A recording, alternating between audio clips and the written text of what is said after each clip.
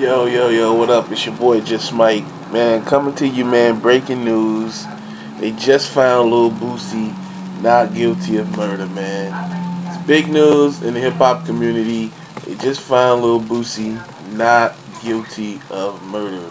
So, in that case of him hiring a hitman to kill Terry Boyd back in 2009, they found him not guilty of that. Of course, he is still serving time up in Angola for a drug charge. But as far as the murder, he's found not guilty. So that's a big thing, man. That's definitely a victory for Boosie. And a lot of people is well, I know a lot of people where I'm at. You know, they're happy about it. They want to see him come out. They want to see him do music. But my thing is that I don't know, is there going to be a big fan base for his music once he gets out? I mean, he's doing quite a bit of time, so I don't know if he has to do the whole full term. Will he still be when he come out? Will he still be received the same way?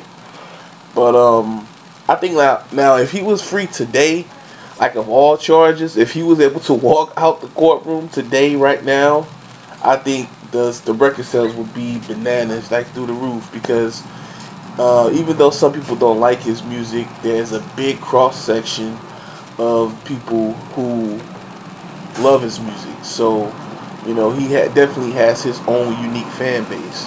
So even though this might not be everybody's music, the people who like it love it. But I just think that if he came out today with something, it would be definitely a big deal. But I don't know if this is going to impact once he gets out. I don't know how much of an impact or how much will the music climate as a whole be changed once he get out. But yeah, man. As always, I'm gonna drop a link to the description in below so you guys can check it out for yourself. But until the next time, man, it's just Mike, and I will see you guys on the other one, man. Make sure you comment, rate, and subscribe. If you want to talk about this, let me know what you guys think about this. And make sure you subscribe, man, so you can be always up to date on my news feed as it come out through the subscription. So till the next time, man, I will holler at you guys when I holler at you. Alright.